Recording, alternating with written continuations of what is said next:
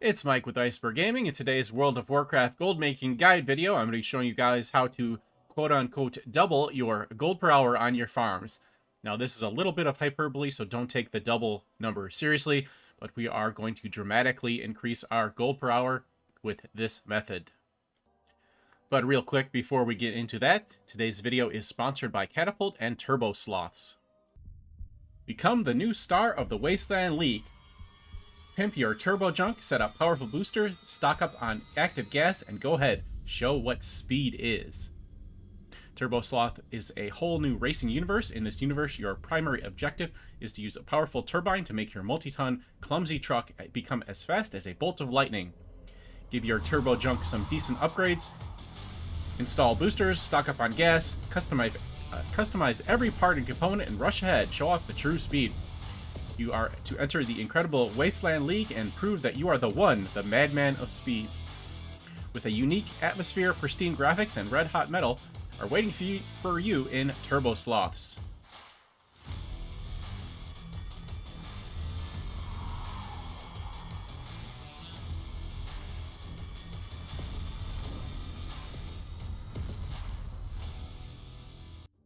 Now that the bills are paid, let's get into the gold making.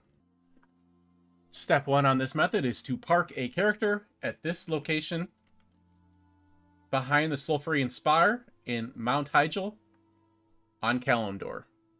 Now what you're going to do is you're going to kill these Molten Giants over here. They respawn every 6 or 7 minutes and they have a very high drop rates of Volatile Fire. So basically we're just going to go ahead and kill them all. And then we are going to go back to whatever you were farming before. Say, for example, if you're farming Manitoons, you will do a few runs of Manitoons, switch over, kill these giants, and then log back over. Now, you make sure you have a potion of treasure finding running, because these are cataclysm monsters, so they will give you tiny treasure chests.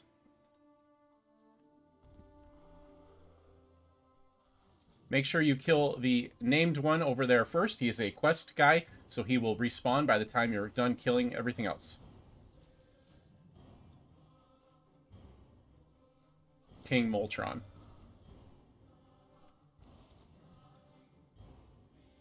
And that is it. While you're in the area, make sure you check for this chest by Garr. You can get some great stuff from it that is worth quite a bit of gold.